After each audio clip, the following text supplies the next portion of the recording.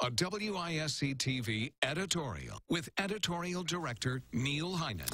The problem? A shortage of well-trained human services staff. The solution?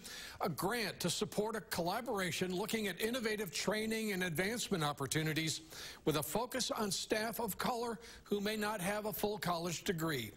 That's being in the solutions business. The grant is from Wisconsin Fast Forward. The partners are Dane County Human Services, Central Hispano, and Madison College. 3 new and 11 incumbent human services staff will receive 12 college credits through a customized curriculum, advancement in their careers, and the community gets a better trained, more inclusive human services department. Equity and career advancement close gaps.